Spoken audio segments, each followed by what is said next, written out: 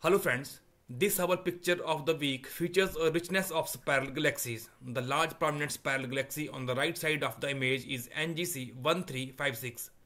The two apparently smaller spiral galaxies flanking it are LEDA 467699 above it and LEDA 95415 very close at its left respectively, and finally IC 1947 sits along the left side of the image.